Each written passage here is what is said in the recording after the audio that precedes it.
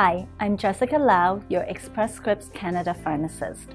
Welcome to Ask the Pharmacist. Here's today's question. My mother lives with me and was diagnosed with Parkinson's. Any tips? Parkinson's is a very challenging diagnosis, not only for the patient, but for caregivers as well. The most important tools you'll need are patience and understanding. Here are some suggestions. Medications can control Parkinson's symptoms, but timing is critical. Giving a dose too early or too late can both lead to problems. Use a daily pillbox and give medications as close as possible to the times indicated by the doctor. Remember that medications can take 30 minutes or more to take effect. Be sure to follow directions in terms of when to take your medications. Some foods may interfere with your Parkinson's medications.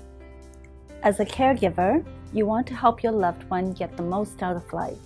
For safety, keep your loved one's living space as free of clutter as possible. Let them do as much as they safely can by themselves, but be there as a backup. Make a note of when symptoms worsen or change so you can tell their doctor. Remember that there will be good days and bad days, and that the symptoms are likely to get worse over time. Be aware of your loved one's emotional state. Depression is common.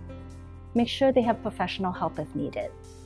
And lastly, remember that you have needs too. Make time for yourself away from your loved one and do things you really enjoy. This will help keep you healthy and will make you a better caregiver.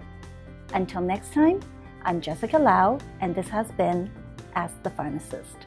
I wish you good health.